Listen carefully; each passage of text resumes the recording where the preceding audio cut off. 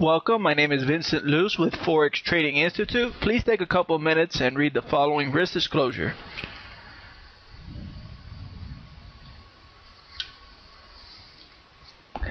Lesson 16, MACD.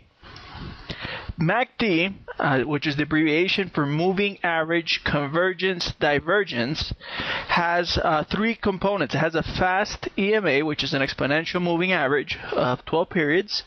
It's got a slow EMA of 26 periods, and it's got also has a smooth moving average of 9 periods. And it gives us two signals, and I'm going to show you guys how to use MACD. It's going to give us entry and exit points, and also divergence. You're going to learn that divergence is the strongest signal of MACD.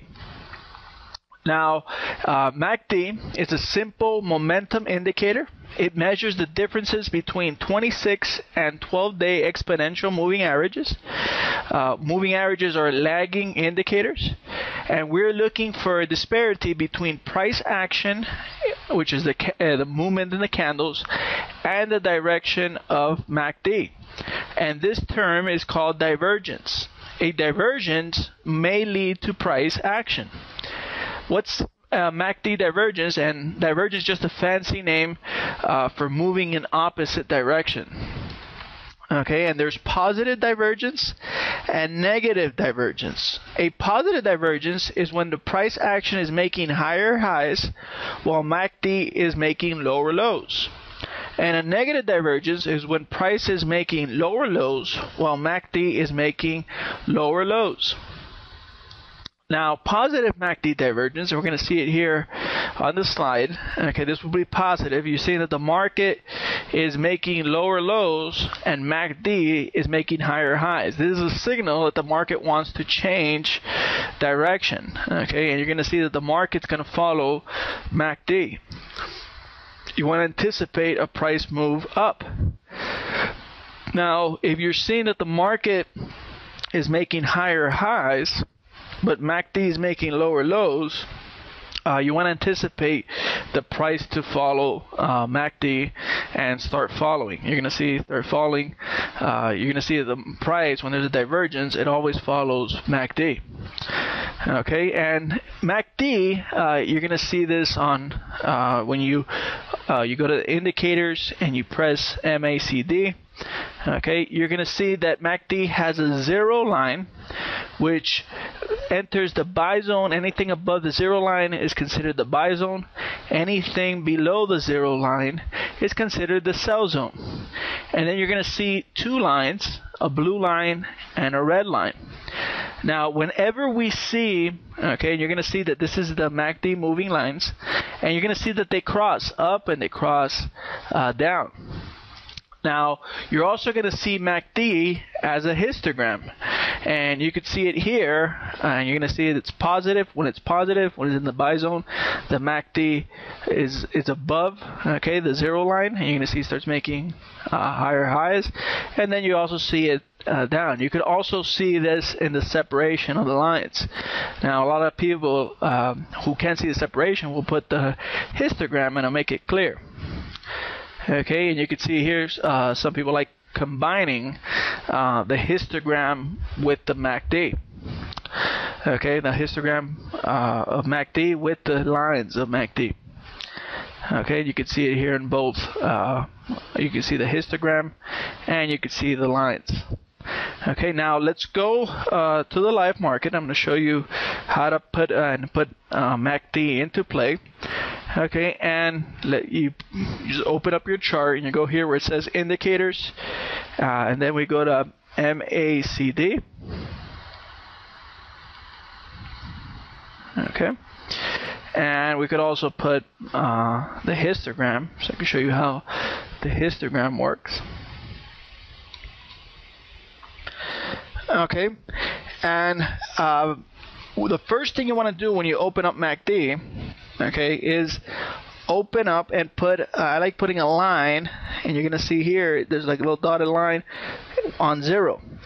Okay, when the market is above zero, okay, we say we're in a buy zone, and it's got a higher probability of heading north. and anything below the zero line is called the sell zone.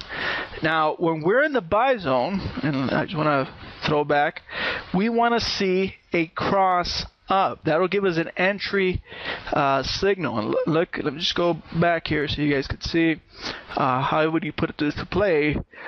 Look how we have here, we're above, we're in the buy zone. Okay, and now we want to see a cross of the blue line crossing the red line. And we see it right there across. That would have been a buy signal. And the market rallied. And whenever it crosses again down, okay, it's a sell signal. It's to close our position. Now, it wouldn't be to enter short because we're not below the line, but it would be to close out our position. And this is how you use MACD for an entry point and an exit point. And as you can see, the market was also doing A, B. That would have given you a nice C entry point. But look how it got you in a couple candles later, because it was a lagging indicator. Now, the market rolled back and you're waiting for another buy opportunity. And right there, the market crossed. That would have been your other buy opportunity. And then you see that the market started rallying north. And then this would have been to close out your profit. Look how you had a nice, you had got in here and got it out there. That's 165 pips just using the MACD indicator. And as you can see, the histogram, when you're in the buy zone, okay, it gets you when it's crossed up and there's nice separation, the bars start increasing. And when it's crossed down, the bars start going down. So you want to use it always together with this. You really don't need the histogram if you just could see the separation, because the more separate the blue line is from the red line, the stronger the trend. Now, that's using the crosses of MACD. But the strongest indicator is the following. Look how the market right now is making higher highs and MACD is making higher highs. But as we can see in the following trend, look how the market rallied up and made a higher high. Okay, but the MACD didn't make a higher high. Look how the market made a higher high and MACD was making lower lows. This is called a divergence. And this is the first signal, and this is probably the strongest signal, and very few traders know how to trade on this signal. And you're going to see that this is the strongest signal. This is telling us that the market has hit a top and now wants to start dropping, because the MACD, it will always follow MACD. And as you can see, look at, we would have got it in here. We put our stop above this high, and this was signaling that the market wanted to start going down. We could have also gotten in on the cross after the divergence, and the market rallied up a little, went sideways, and then started dropping. Look how it gave us a nice point. It entered into the sell zone, and now we're in the sell zone, and we had a nice drop from when it gave us a divergence here to where we're currently at of 383 pips. So it was the first signal, and you're going to see it's the strongest signal looking at a divergence. So MACD is a very powerful tool. You just know how to, you have to practice it and recognize the trend. I like looking at the 60-minute chart to find divergence. Whenever you find a divergence, that's the strongest MACD signal, stronger than the crosses of buy and sells. Okay, my name is Vincent Luz with Forex Trading Institute, and I'll see you at the next lesson.